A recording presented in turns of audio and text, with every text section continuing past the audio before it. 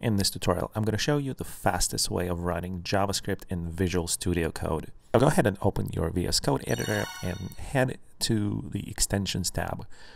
Type in Code Runner and click on the first result. And go ahead and click Install. Now, once you do this, you will notice in the upper right corner an additional play button. So that's what we're going to use. We can close these tabs now and go ahead and create a new file. Let's type some JavaScript here. We're going to display just a basic text message here.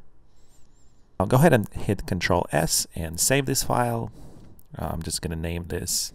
Anything really doesn't matter as long as it has a JS extension.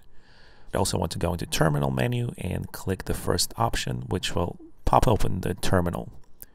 And at this point, really, basically all you have to do is click on the Run Code button in the upper right corner. And as you can see, we have just successfully ran this piece of JavaScript code in Visual Studio Code. You can subscribe to my channel if you would like. I do a lot of short tutorials that I believe are helping a lot of people, so your support is always appreciated.